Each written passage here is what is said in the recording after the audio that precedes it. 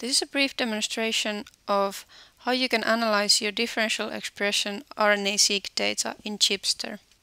So at this point you will have a file with your read counts for each sample. So as you can see here, you will have the samples in each column and the read counts for each gene.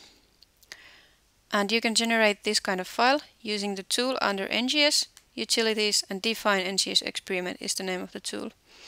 So it is just combining your sample-wise read count files into one large file.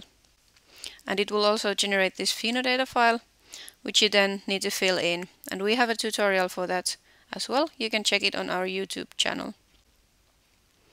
Now that you have your read counts in a file, you can check under NGS and RNA-seq and see that you have several options for differential expression analysis.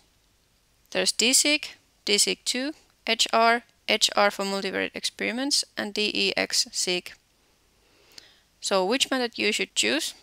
I would suggest testing few of those.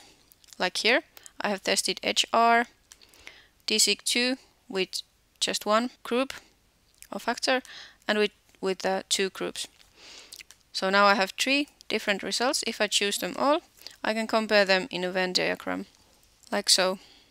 And here you can see that 636 genes were found by all three methods. And you can make a subset out of these just by clicking the area and then going to the selected and create dataset from selected if you want to continue with those. You can also view the differences between the tools just by clicking them and reading the brief introduction here and looking through the parameters. By clicking them, you can also see the information for those. By clicking the More Help button, you can see the manual page for the tool. There's also more details about the tool there and about the output, and usually also a link to the original reference, which might help you in your decision. As you can see, with DSeq2, you can choose two experimental factors to compare. So for example, in our case, it might be group and the experiment.